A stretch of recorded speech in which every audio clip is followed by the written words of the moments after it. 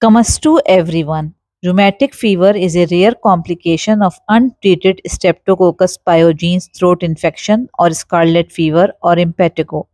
It usually develops about 14 to 28 days after these infections.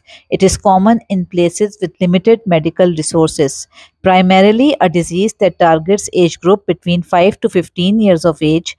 A Jones criteria is usually employed to diagnose it.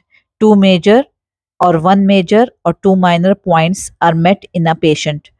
Major criteria is arthritis of several joints, migratory in nature, heart inflammation or carditis, bumps or nodules under the skin, rapid jerky movement or chorea, rhythma marginatum.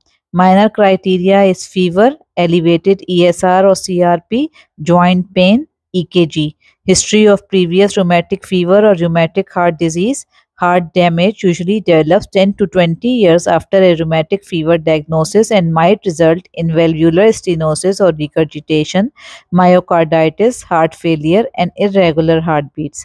The mitral valve is the most commonly affected valve. Diagnosis is by throat swab, anti-streptolysin titer, EKG, and echo. Treatment is by antibiotics, which after the first initial course should be taken for at least 5 years or through age 21 years to prevent rheumatic fever from coming back. Anti inflammatory drugs like NSAIDs, corticosteroids, and anti seizure drugs for treating chorea. Hope all stays well with you. Palam.